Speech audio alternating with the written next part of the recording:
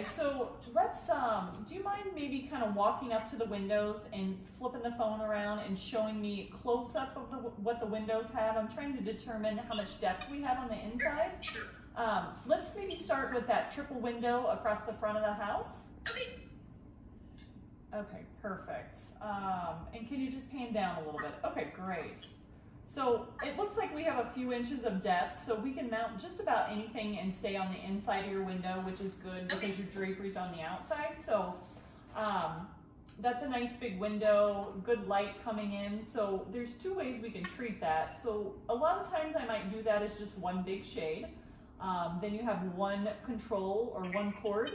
The other option is we can do it as 3 independent shades, but then we have 3 cords hanging down, or you have to move 3 shades every day. How do you feel about 1 versus 3 on that window?